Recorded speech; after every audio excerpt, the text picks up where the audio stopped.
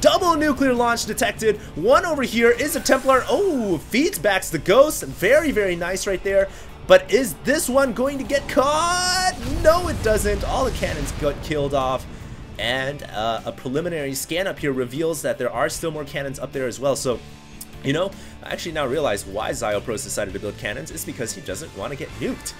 He got nuked last game, sick of it, decided, you know what, I'm building cannons. Cannot get nuked anymore, but now his cannon defense has fallen, and it looks like oGs.Top is going to push forward top here with not the best upgrades, but his Vikings are doing so much damage to the Colossus. This is amazing damage. The Ghosts now landing their EMP shockwave. Look at all those Templars. No energy. Oh my goodness. ZZayohopros in a ton of trouble. More Templars warping in, and I think those Templars warping at that very last second may have saved ZZayohopros. This is an amazing battle. Probes now running away from the destroyed Nexus. And the Nexus now trying to rebuild, but oGs.Top, the damage has been done. He killed off the Nexus. He's gonna unload. He's gonna load up whatever is surviving. Oh, feedback, feedback, feedback! Nice. So that was a double feedback actually from the Templar, and it just killed off 2 of those dropships. And that right there, that was Starcraft at its finest, ladies and gentlemen. But I really think that oGs.Top, just like last game, at an advantage. As you guys can see right now, he has a bigger army, 138 over 119. If we look at the income tab, we can see that oGs.Top also has more economy, 70 over 56. So ZZayohopros really fighting that uphill battle because he doesn't have the gold expansion. He's basically at what? Well, he's about to get 5 bases, the 4th and 5th up once again. But really, he's facing off against a 6 base Terran, which is just unheard of. That is just ridiculous amounts of income. I mean, if we look at the army tab, I think oGs.Top should be nearing max now.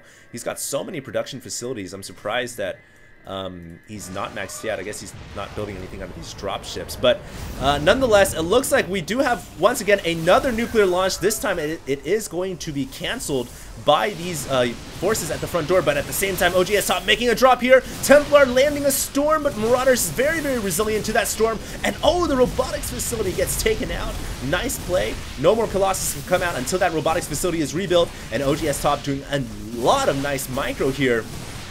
And wow, he is actually possibly going to, nope, that last Colossus laser blade with +3 weapons just demolished those Marauders.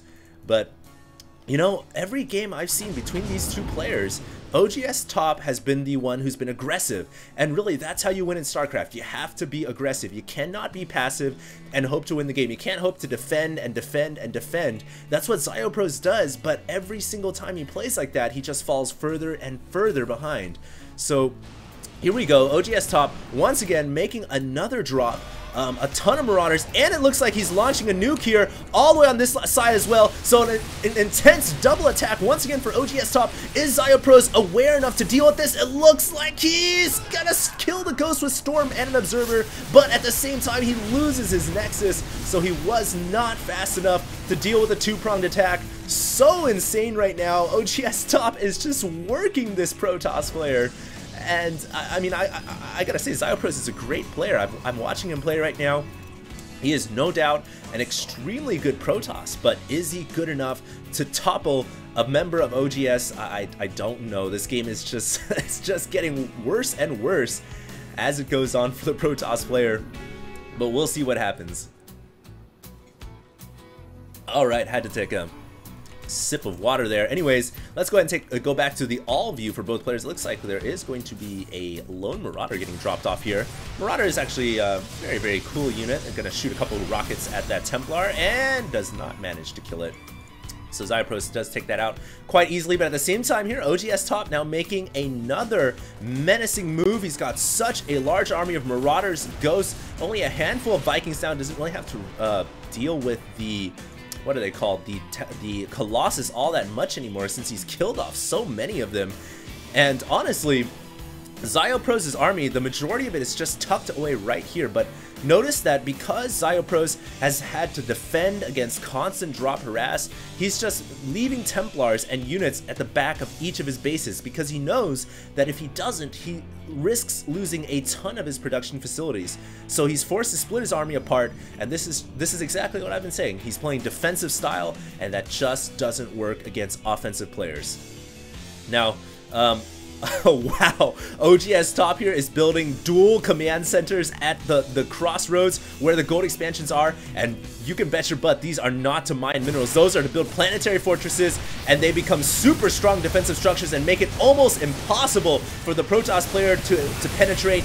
At the same time, it looks like oGs.Top going to be dropping off more Marauders once again. Will he manage to kill the Templar off? It looks like yes, he will.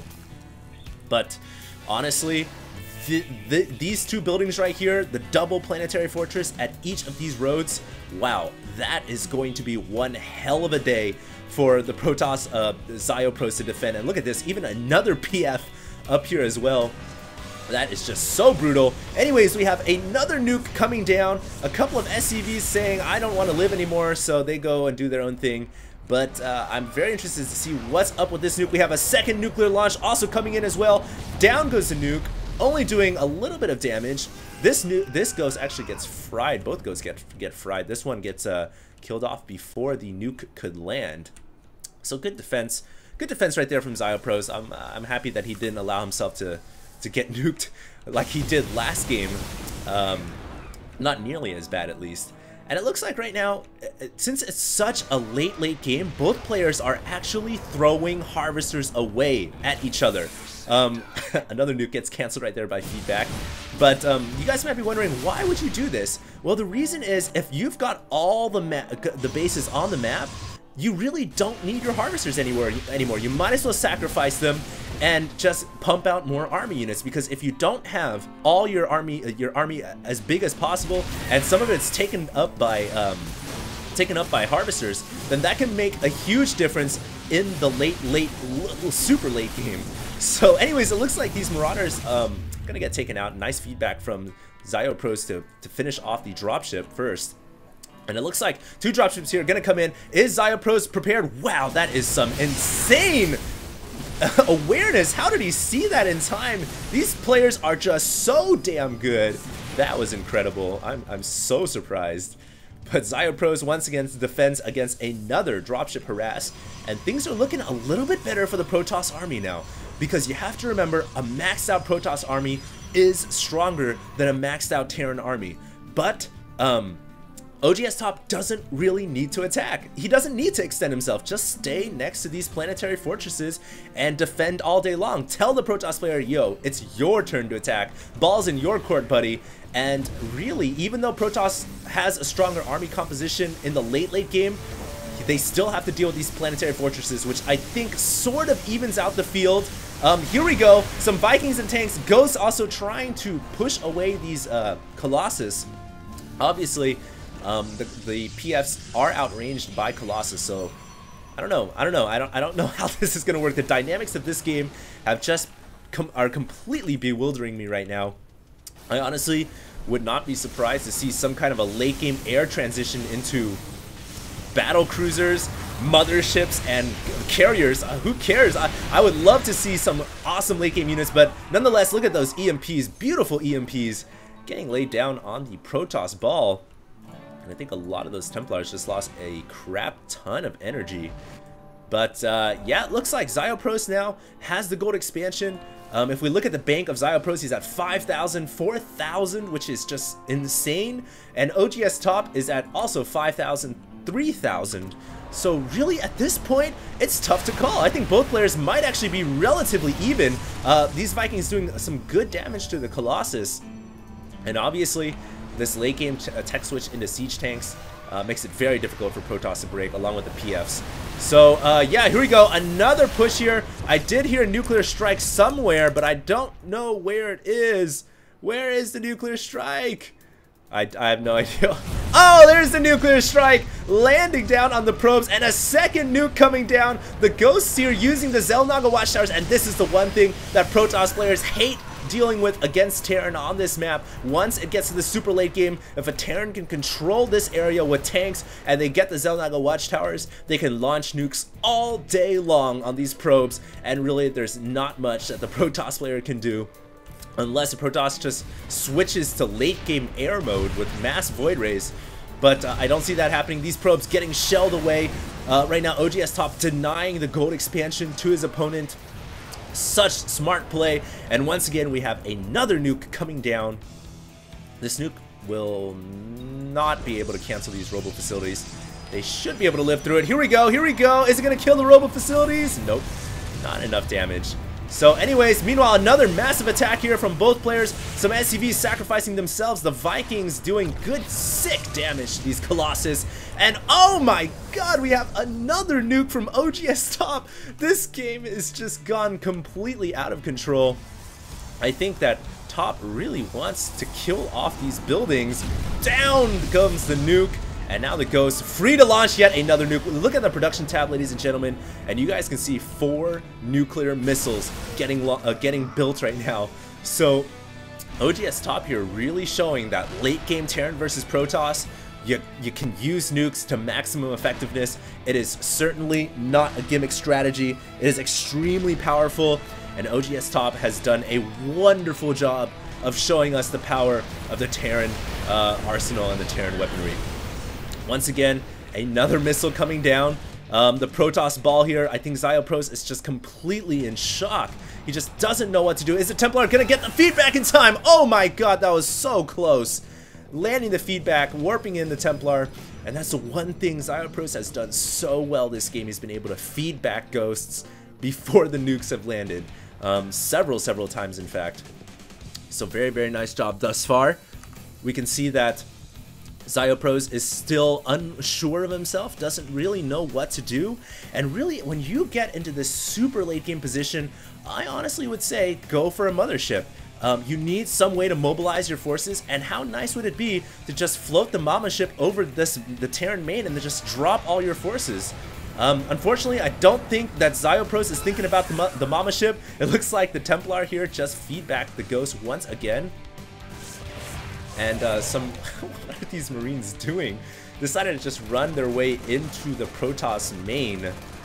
And one Marine barely survives the ordeal. The probe is going to come over here and it should be able to finish that Marine quite easily. So, or is it? Oh my goodness, that was really close. But anyways, we have another big battle here. Vikings on the Colossus. Good storms over the Vikings! These Vikings, if they go down, then oGs.Top is in a lot of trouble. But luckily, he falls back to his line of siege tanks, and he's able to defend against that quite easily. Now, I want to draw attention to the 50-50 line across the map. You guys draw a line from the bottom left to the top right on the mini-map. You can see that it's the Great Wall of China. We have missile turrets to defend against drops. As you guys can see, a planetary fortress, a huge line of siege tanks at the center, and as we continue on, more PFs, more missile turrets. It is just the impossible, mission impossible for ZZayohopros to try to break against that. Once again, we have another nuke, feedback being used again though. So very well played there.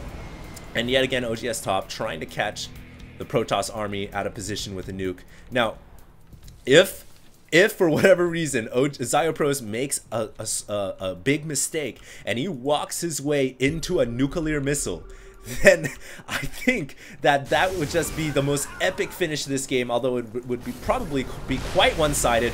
Nonetheless, here comes an attack from ZZayohopros. Both armies, keep in mind, are pretty much maxed, so either player can win this game. It's just going to come down to posturing and how they use their units. The Vikings here getting whittled down. It's honestly anyone's game to take at this point. I would still give the slight advantage to oGs.Top because he's just got this impenetrable wall, but the Protoss player can win. He's just gonna need to think of some ingenious strategy here if he wants to get back in this game, and or at least wants to win this game in the long run. Now, note ZZayohopros has 10,000 minerals, 6,000 gas. oGs.Top actually has 11,000 minerals and 2,000 gas. So there's actually something that we do have to be careful about here. The fact that oGs.Top actually is running out of gas, and gas is going to be the defining resource in this game. I think the nuke there was just canceled, but ooh, nice sniper there. But I want to say that gas is going to be the limiting factor here. oGs.Top still has a couple of refineries mining. He still has quite a bit banked, I would say. Yeah, he's still got a lot of gas left over. But the Protoss player has a lot more. And why I say this is a problem is because oGs.Top has been using nuke after nuke, and nukes are not free. They actually cost 100 gas a pop. So every time he nukes, he's actually spending his future resources if he's not doing significant damage. And I have to say, even though the nukes have been impressive this game, a lot of them have been hitting air. They've just not been doing the damage they need to do.